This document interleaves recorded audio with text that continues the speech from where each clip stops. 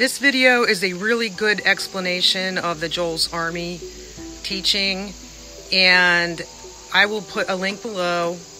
I only edited out a little at the beginning where he was covering other topics, and I just left it as it is. So, thanks for watching. Show you the heresy of Joel's Army ideology in these last days. This is scary stuff, people, so hang on to your seats. Now, I did a little research on Ryan Wyatt. Apparently, Ryan Wyatt is a musician, and he has an audio CD called Overshadowing, and I'm just looking at the cover art here, and boy, I don't know. I just see an angel here that I ought not be seeing. But anyway, here is a description of this audio CD by Ryan Wyatt and John Belt. It was an awesome blessing to do this project, The Overshadowing and the Oil of Heaven with Ryan Wyatt. I have known Ryan Wyatt for just a short time, but we hit it off right away. There is a synergy. That term synergy is one of those New Age terms from the Aquarian conspiracy that talks about the mingling of the two kingdoms, the sons of God, the daughters of men. So there's the synergy of the different anointings that God has placed in the body of Christ. Ryan is one that I do flow with, remember Ray K, in that he carries a weighty, intimate, prophetic healing anointing on his life.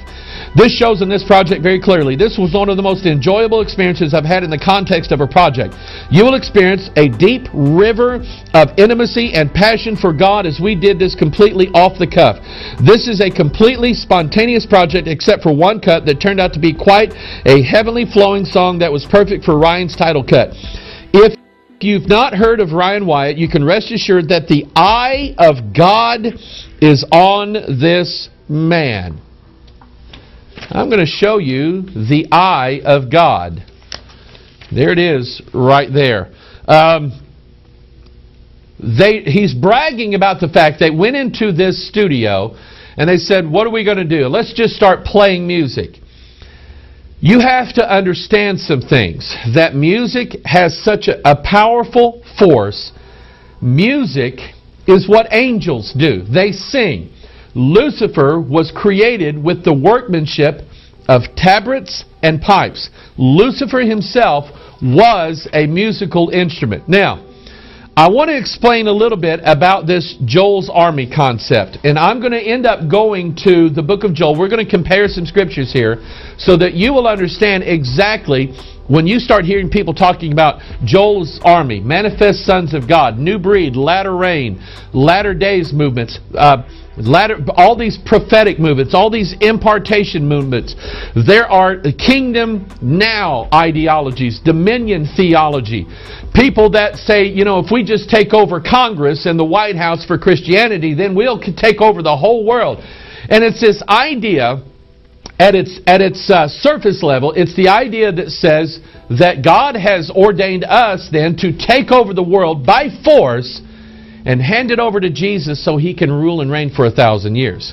This is a regrouping of what used to be called postmillennialism. Now, there are a lot of people that are involved in this thing. Too many for me to mention in this broadcast, but I want to bring some people to your attention. And you take one of these people and find out who's associated with them, and then you'll start finding out who is associated with Joel's Army and all of this stuff. And what I'm going to show you today, you're going to see that this is a setup.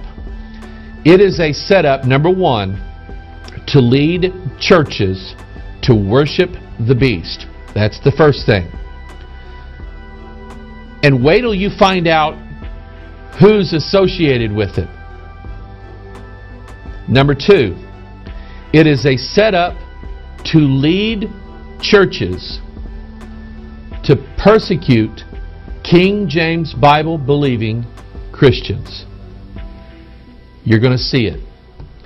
Here's one of the dominant leaders in the latter rain Joel's Army movement, Benny Hinn, the Catholic mystic guy that he is. Oh, by the way, I just found out today his wife is going to hand it to him in the divorce settlement. We found out they live in Orange County, California. We found out that she's filed for divorce on this guy. I wonder if he can name her and claim her back.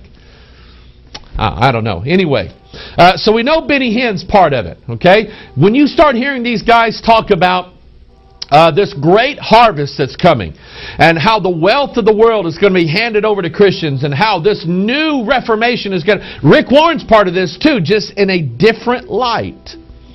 This new Reformation, this new Great Awakening. When you start hearing these guys talk about this, listen up. Because they are sliding some things in, and they're leading people through their television ministries and their everything else, through their big money marketing ministries. They're leading church people into this idea that everything's going to be ours one of these days, and we're going to take over and take dominion. We talked about, how about Rick Joyner? You remember him? He is, let me pull some pictures up of him here. He is with Morning Stars Ministries. He's the one that did this cell phone anointing. You remember that? And how everybody was dialing up their cell phones and passing anointing to people. He's the one that has all these wild, wacky, weirdo stuff going on in his church. I found out that Rick Joyner is a Knight of Malta. The Knights of Malta is a Roman Catholic organization. Here's what Rick Joyner said about this great awakening that's going to happen. What is about to come upon the earth is not just a revival or another awakening. It is a veritable revolution. This vision was given in order to begin to awaken those who are destined to radically change the course and even the very definition of Christianity. Take a look at that. The dismantling of organizations and disbanding of some works will be a positive and exhilarating experience for the Lord's faithful servants. What you read into that is, we have to tear down the old in order to bring in the new. That's Baphomet right there. The Lord will raise up a great company of prophets, teachers, pastors, and apostles that will be of the spirit of Phineas. And I want you to think about this. Phineas was the guy, if you remember, he took a javelin and he thrust through this guy and his wife because he married the wrong woman. That's what he's talking about. There is a violence that is behind this that is scary. This ministry of Phineas will save congregations and at times even whole nations. Nations will tremble at the mention of their name. That's what Rick Joyner said. Now, this whole Phineas idea is linked with the Christian identity movement and Christian so-called terrorism. What is Christian identity? Christian identity, and there are various breeds of this. What is called Christian identity? Anglo-Israel, British Israel concept. It basically says that if you're white Caucasian, you're a good old boy. Well, then you must be true Israel. You are actually an Israelite from the 10 lost tribes. You just don't know it. You need to claim your identity. And oh, by the way, 90% of these Christian identity groups do not believe for a second that anybody in the world is going to go to heaven except them, including blacks, Hispanics, Orientals, you name it, Jews especially. They're not going. They're dog people and they cannot be saved. God hates that. God hates that doctrine, and I do too. I don't like it. But this Phineas concept is linked with the Christian identity movement. In fact, one guy by the name of Paul Hill, an anti-abortion activist, was convicted of murdering Dr. John Baynard Britton and his escort outside a Pensacola, Florida abortion clinic in 1994. Hill had written an essay advocating the commission of Phineas actions a year before. In other words, at the heart of what some of these people believe is the idea that we have to use violence in order to bring forth the kingdom of God. Be careful. Now, I mentioned earlier that Rick Joyner was a Knight of Malta, a Catholic, chivalrous organization, basically run by the Pope, run by the Vatican. And if it's run by the Vatican, then it's governed by Mystery Babylon the Great, the mother of harlots and abominations of the earth. Here is Rick Joyner on his website telling exactly why he became a Knights of Malta. He says, this remains a frequently asked question, so I want to answer it as completely as I can. The names that are left out in this account are because I have not had a chance to ask them if I could use their names. So he admits that he joined the Knights of Malta. And then he says, am I trying to start an elite group of Christians? And he says, absolutely. I will not apologize for the fact that I'm on a quest to find Christians who will rise above the lukewarm and fearful to be true knights of the cross, true nobility in the earth that will not compromise the biblical standards for morality, integrity. What do you mean, like Todd Bentley? And commitment to sound biblical truth. And I do believe that this is what the Lord intends for all of His people to be, but the fact is such are becoming increasingly rare. He admits that he's trying to start a new elite group of Christians. Here's a picture of Rick Joyner in his Knights of Malta regalia. And here is a picture of the Grand Master of the Knights of Malta kissing the Pope's ring. It goes all the way to the top. Mystery Babylon the Great, the mother of harlots. Now we have Rick Joyner, who is looking for these very moral people to be part of his elite group. So he calls on Todd Bentley. Todd Bentley, I won't even get into this guy. We've done several things on him. YouTube Todd Bentley, you'll find out what kind of person he is. And by the way, here is a picture of Todd Bentley, and I've highlighted a certain part. He's got tattoos all over his body. Well, one of the tattoos that he has is a pair of dog tags that says Joel's Army on them. Here we have Peter Wagner. Peter Wagner is the founder of Global Harvest Ministries, one of the founders of the Vineyard movement, one of those popular movements that's going on. The whole Vineyard movement is Kingdom Now, Dominion Theology, Joel's Army, and all of this stuff. Peter Wagner's website had something called Uncovering the Hidden Realm of Glory. You'll start noticing that a lot of these groups talking about finding this new secret, uncovering this hidden thing. That is the lost symbol. That is the Aquarian conspiracy. That is Albert Pike's Morals and Dogma. That is all of these things. They all talking about this great secret that when it's opened up, it's just going to blow everybody away and turn everybody into gods. Did I mention that one of the names for the Joel's Army people is called the New Breed? Basically, it teaches that that these spirit-filled apostolic Christians, these Joel Army, they're going to become gods and they're going to take over the world by force. He wrote a book called Dominion, How Kingdom Action Can Change the World. He's associated with a guy by the name of John Wimber, who was one of the founders of the Vineyard movement, which is all about kingdom and dominion theology. One of the most popular churches in the Vineyard movement is the Toronto Airport Church, John and Carol Arnott. This is one. Let me show you how this works. I don't remember the guy who brought it to John Arnott, but some guy, I think he was from England, brought over this manifestation, this impartation to John Arnott. He laid hands on him and all of a sudden this weird stuff started happening. John brought it into his church, the Toronto Fellowship Church, the Toronto Airport Church, and all of a sudden you have what's called the Toronto Blessing. You have all of this manifestations going on, all of this weird stuff, people gyrating their bodies, people who have literally lost control over their bodies. They had no function whatsoever. Drunkenness and laughter and all of this stuff. This then sprinkled down to the Pensacola, Florida church, the Brownsville Assembly of God. So you have the Toronto Blessing. Now you have the Pensacola Outpouring. And you have some of the weirdest stuff that you have ever seen in your life is going on here. And they call it revival. But what this is, it's a manifestation of familiar spirits given as a result of these Reiki impartations. I'm telling you, be careful about who lays hands on you. There was a ministers' conference at the Brownsville Assembly of God that was interestingly entitled Articles of War. These people believe that they are soldiers and going to be super soldiers. Let's see, what was Adolf Hitler working on? Back in World War II, he was working on the concept of a super soldier. The Pentagon right now, we've been reading articles all week long, the Pentagon right now is working and funding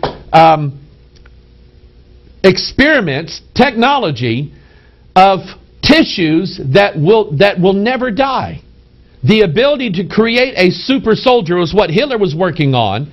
It's what the Pentagon is working on now. And oh, by the way, you have all these Dominion churches now that believe that one of these days a mega burst of the Holy Ghost is going to come on everybody, turn these people into gods, and they'll be the super soldiers of the last days. They will literally be unstoppable. As I mentioned before, it's called by various names. The Latter Rain movement, Joel's Army movement, the Manifest, oh, get this, the Manifest Sons of God. Now, they say that this is taken from the book of Romans, where we shall be manifest as the sons of God. I think there's something else here. Let's take our Bibles, our King James Bibles. I'll be using the King James translation today. Genesis chapter 6, and it came to pass when men began to multiply on the face of the earth, and daughters were born unto them, that the sons of God, who is that? It's not these guys. The sons of God, they were the angelic realm. The sons of God saw that the daughters of men were fair, and they took them wives of all which they choose. Verse 4, and there were giants in the earth in those days, and also after that, when the sons of God came in unto the daughters of men, and they bare children to them, the same became, now listen to this phrase, mighty men, which were of old, men of renown. That which was is that which shall be. The manifest sons of God ideology, basically they're going to manifest the sons of God here on this earth, creating a hybrid race, a Superman race. You remember that idea of Kundalini, the song that what rock group was it called? The Serpent is Rising, and they were talking about a Superman race. This is all where this is headed, folks. The Manifest Sons of God, the Latter Rain movement, and all of this stuff. Now I'm going to take you to the website of a church, the Wasilla Assembly of God. The Wasilla Assembly of God is in Wasilla, Alaska.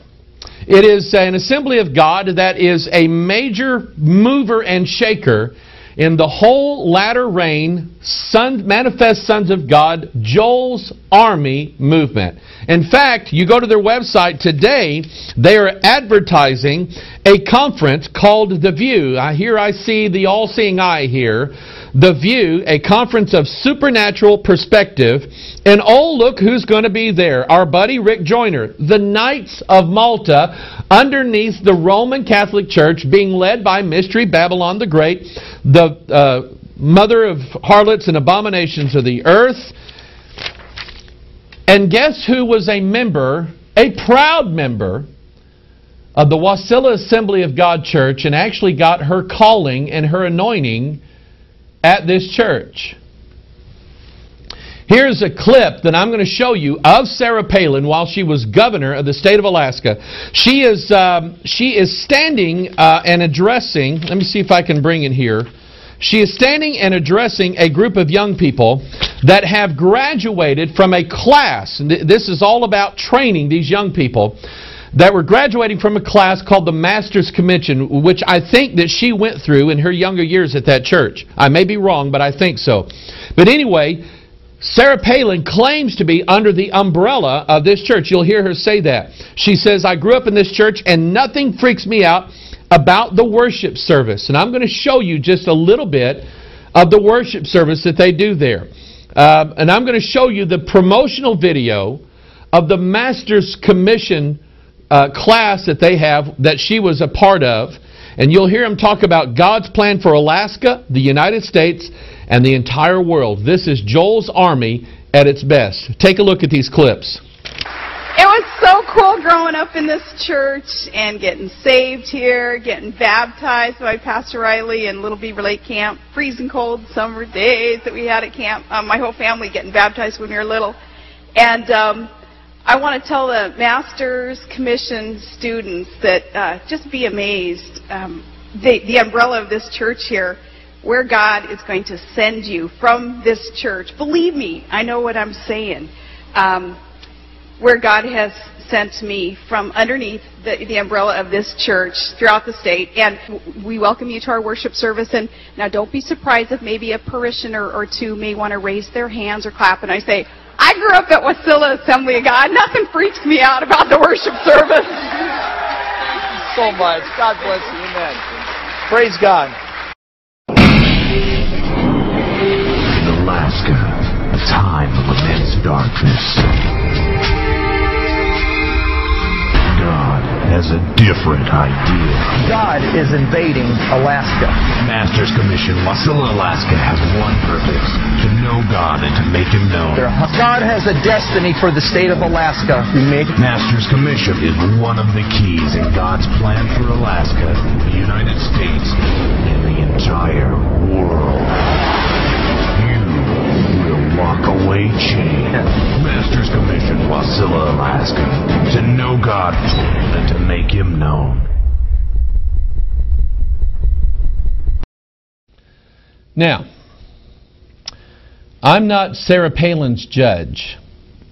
I'm not the jury that's going to convict her or acquit her. I can't tell you that she's saved or not saved. But I think anybody associated with this ideology and this concept, it appears to me that she has been set up to be what she is right now. Will she run for president? More than likely. I might be wrong. But I will tell you that things like this alert me. They get me worried about what's going on in this world and how things are turning out. And I think that there is definitely a plan afoot to use the fundamental right-wing Christian movement in this country to bring all these things about, to establish this new world and this new world order. Here's the scary part. I'm going to read a verse here, 1 Peter chapter 4. We've talked about this in our Bible study, but I'm going to read a verse here, and I believe this verse. For the time, 1 Peter chapter 4, verse 17. For the time has come that judgment must begin at the house of God. And I believe that. I absolutely believe that. And I believe that God is going to judge His church. I think the process is starting now. I think the process of God judging the harlot churches and calling His people out of these denominations and so on, I think that process has started. But I will tell you that judgment belongs to God. This Joel's Army concept has taken this whole thing and twisted it completely around. One of their proponents, a man by the name of Jack Deere, talks about the bloody slaughter on the church by Joel's Army. I'm telling you that these people have it in their mind that they are going to be the executioners of people like you and I to get us out, because we're not full of the Holy Ghost, and we don't prophesy, and we don't speak in tongues, and we don't manifest laughter and call it the Spirit. We're not drunk enough for them. Here's what Jack Deere also says. How is God going to bring judgment upon His church and then judgment upon the land after His church? He's going to do it with a large and mighty army. Begin the slaughter and begin it in the temple and begin it with the elders and the leaders of my people. And they walk through the land and they start and they begin to slaughter. And you know God has already started that. He has already started with the biggest names in His household. He has already started the slaughter. And it is coming now among the church. He'll start with the leaders, but He'll move out into the church. That's why when He says in verse 2, it is not a day of rejoicing and happiness. It's a day of darkness and gloom. It's a day of clouds and blackness, like dawn spreading across the mountains. You really want the day of the Lord to come? Woe to you who long for the day of the Lord. That day will be darkness and not light. And I'm telling you, this is a setup. I have suspected for a long time that the persecution that I believe is coming down the road to those who still believe the old-time way and the old Bible and the old way of salvation, and they're not falling for all this new drunken spirit nonsense that's going on, the persecution against us is not going to come from the government. Won't have to. It's going to come from people like this. It's already happening. How many of you have been in your church for years and were either forced out or you were asked to leave your church because you weren't going along with what was going on? They talk about the new breed. This new breed is an elite group of believers endowed with supernatural power that would enable them to be part of this army of dread warriors that God has said to be raising up in our generation. According to John Wimber, this is a type of Joel's army who will overcome all opposition to the gospel and eventually subdue the nations. This teaching is part of what is known as dominion theology, which teaches that an elite army of overcomers will either destroy or subdue all the enemies of Christ until they eventually gain power and authority throughout the world. The government of the nations will be upon their shoulders. Man, that is blasphemy. And when all the secular, that is from Isaiah 9, and that's to Christ. The government of the nations will be upon their shoulders, and when all secular authorities, governments, princes, and kings have finally submitted to them, Christ will return, and they will present the kingdom to Him. Now, I'm going to deal with Scripture now. I've been waiting for this part. I'm going to show you the absolute heresy, and I'm going to show you the setup that goes along with this whole concept of Joel's army. I appreciate what several of you have sent to me. So, Pastor Mike, we used to be part of this. We started seeing things in the Bible. We started seeing things in your videos, and we're out. I want to encourage you that if you are part of this or have been part of it, come out. Come out. I'm going to show you, I'm going to prove to you what Joel's army really is. And I want to show you this. God does, He has an army. And everybody says, well, we're God's army. God's got two armies. God's always in control of everything. He's in control of Lucifer, is He not? Can He not hold him back? Can He not let him go? Then God is in charge. God was in charge of Pharaoh's army, and I'm going to show you that. God was in charge of Pharaoh's army, and don't doubt it for a second. But I'm going to show you Joel's army from the Bible. Let's go to the book of Joel, chapter 1, verse 3. Tell ye your children of it, and let your children tell their children, and their children another generation. That which the palmer worm hath left, hath the locust eaten. I want you to remember that word locust. So we have palmer worm and locust, and that which the locust hath left, hath the cankerworm eaten. So we have three of them now. And that which the cankerworm hath left, hath the caterpillar eaten. That's four. When we see these things, and go read the rest of this chapter, you're going to see some things. You're going to see that this is not a good thing.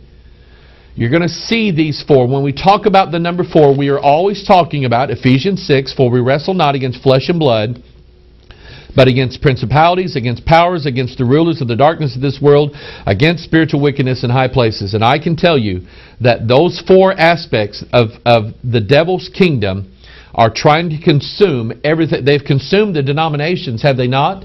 They've consumed the Bible from off the face of the earth nearly. The record of the King James still stands, but they have consumed the Bible, they've consumed the Spirit, they've consumed the new wine is cut off. Go read Joel chapter 1. From the lips of these prophets and preachers and pastors all over the world, the new wine is cut off as a result of principalities, powers, rulers of darkness, and spiritual wickedness in high places. This, in effect, is a description of what Daniel saw in Daniel chapter 2. He said, the 4th kingdom shall be strong as iron. I want you to remember that. For as much as iron breaketh in pieces and subdueth all things, and as iron that breaketh all these, shall it break in pieces and bruise. And whereas thou sawest iron mixed with miry clay, they shall mingle themselves with the seed of men. This is the army now. God has an army. Go read in the book of Jeremiah as he describes this army for you, and he refers to them as coming from the north country. That's not Russia. The north country is indicative of the spiritual realm. This is where they're coming from, and they are an undefeatable, by humanity, they are an undefeatable army. So look at Joel chapter 1 verse 6. For a nation has come upon my land strong and without number. The Bible talks about the innumerable company of angels. Strong and without number. Whose teeth are the teeth of a lion. And he hath the cheek teeth of a great lion. Now we're going to go to Revelation chapter 9. We're going to see that the beast is going to rise up. We're going to see the key is going to unlock the pit, the abyss. And remember what comes out?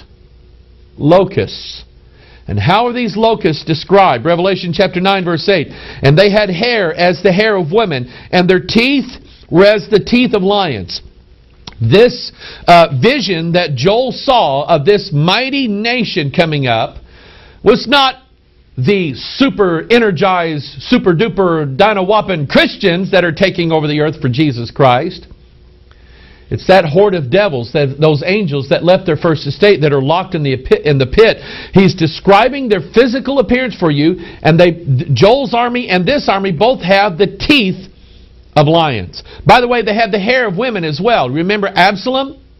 He was a type of the beast who was thrown into a pit, who was hanging from a tree, who had the hair of a woman. Back to Joel chapter 2. Blow ye the trumpet in Zion. Remember the trumpets. It's in Revelation 9 that you see the trumpets blowing. Blow ye the trumpet in Zion, and sound an alarm in my holy mountain. Let all the inhabitants of the land tremble, for the day of the Lord cometh, for it is nigh at hand. A day of darkness and gloominess, a day of clouds. Remember the clouds. And of thick darkness, as the morning spread upon the mountains. A great people and a strong, here it is, there hath not been ever the like, neither shall be any more after it, even to the years of many generations. A fire devoureth before them, and behind them a flame burneth. The land is as the Garden of Eden before them, and behind them a desolate wilderness, yea, and nothing shall escape them. That is a perfect image of Revelation chapter 9. The bottomless pit is open. We see the fire and the smoke ascending out of there. And I will tell you that watch all these latter-day rain websites and all these prophecy websites and these churches that use flame and fire as their logo. I think there's a connection there. So he says in verse 4, Joel 2, the appearance of them is as the appearance of horses, and as horsemen so shall they run. Like the noise of chariots on the tops of mountains shall they leap, like the noise of a flame of fire that devoureth the stubble, as a strong people set in battle array. So here in this verse we have the appearance of horses and chariots and flames of fire and consumption and all of this stuff. Now let's go back to Revelation chapter 9. The fifth angel sounded, and I saw a star fall from heaven unto the earth. And to him was given the key of the bottomless pit. And he opened the bottomless pit, and there arose out of the pit a smoke out of the pit, as the smoke of a great furnace, the burning. And the sun and air were darkened by reason of the smoke of the pit. And there came out of the smoke locusts upon the earth. Joel mentioned that. And unto them was given power, as the scorpions of the earth have power. And verse 7 says, and the shapes of the locusts were like unto horses, prepared unto battle. And on their heads were as it were crowns like gold. And their faces were as, I love this, their faces were as the faces of men. You know, which led Hal Lindsey and some others to believe that this was, Apache attack helicopters. John didn't know what he was seeing. This is attack helicopters that are going to come from Russia and kill us all. Boy, I think he was wrong. This evil legion of God's army coming up out of the pit to execute judgment upon planet Earth. And these locusts were like unto horses prepared unto battle. Deuteronomy, and I love this, they have faces of men, and I love this. Deuteronomy chapter 1 verse 17 says, you shall not respect persons in judgment, but you shall hear the small as well as the great, and ye shall not be afraid of the face of man. And I won't be afraid of these people. It's not that and those of you who get to know me, I'm a scaredy cat. I'm a little sissy. I don't like confronting people. I don't like getting in fights. I don't like getting hurt. I don't like getting punched. I, by my nature, am afraid of the faces of men. When I sit in church, when I'm preaching in church, and I can tell someone's not happy with me, but I will tell you that I believe at that day, or in any situation where there is danger, where there could be fear, I believe God will give His people perfect peace. Revelation 9:9, and they had the breastplates, as it were, breastplates of iron. Remember the iron? The iron kingdom that's coming. And the sound of their wings was as the sound of, here it is, chariots of many horses running to battle. Joel and Revelation are hand in hand here. That's the army that God is describing that's going to take over in those days. If the sons of God people say that they're a part of that army, think about it. Joel chapter 2 verse 6, before their face the people shall be much pained. All faces shall gather blackness, and they shall run like what? mighty men. That's exactly where the offspring of the sons of God and the daughters of men. It was the mighty men. And they shall climb the wall like men of war, and they shall march everyone on his ways, and they shall not break their ranks. And see, this whole Joel's army thing, they claim this to be them. They say, we're going to be the super people. Nobody can hurt us. Neither shall one thrust another, and they shall walk everyone in his path. And when they fall upon the sword, they shall not be wounded. And they shall run to and fro in the city, and they shall run upon the wall, and they shall climb upon the houses, and they shall enter in the windows like a what? Like a thief. Let me show you John chapter 10, verse 1. Verily, verily, I say unto you, he that entereth not by the door into the sheepfold, but climbeth up some other way, the same is a thief and a robber. Verse 10, he says, the thief cometh not but for to steal and to kill and to destroy. That's the destroyer, the thief, and the murderer. I am come that they might have life, and that they might have it more abundantly. Folks, we're just using the Scripture. We're comparing Scripture with Scripture. They say they're going to come in the windows like a thief, and Jesus said, now, if you see anybody coming in the window like a thief, that's not the Son of Man, and those people are not like the Son of Man. The Son of Man comes to save. The thieves come to steal and to kill and to destroy. We're not Joel's army. Joel chapter 2:11. And the Lord shall utter his voice before his army. His army is what he said. This army belongs to God. You say, well, they're the enemies of God. God controls them all, people. And the Lord shall utter his voice before his army, for his camp is very great, for he is strong that executed his word. For the day of the Lord is great and very terrible, and who can abide it? And I told you a while ago I was going to show you Pharaoh was also, in fact, Pharaoh was a picture of God's army. And I want you to look at this, Exodus chapter 14, verse 9. But the Egyptians pursued after them all the horses and the chariots of Pharaoh. That is exactly what we see in Joel chapter 2. That is exactly what we see in Revelation chapter 9. God is showing you in picture form and giving you the word pictures in the King James Bible. This is why we have so many of these variant doctrines and these sons of God and these wackos coming out on the scene. Why? Because they've taken this old King James and they've amplified it. They said, well, you know, the original Hebrew it said this, or a better translation is this. This is why we have what we have today. This is why most of the churches are against us. Because we stand for the Word of God, and they...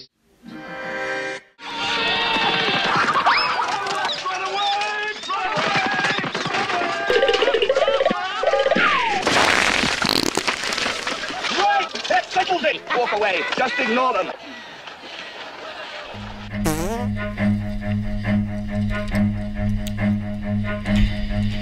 Run.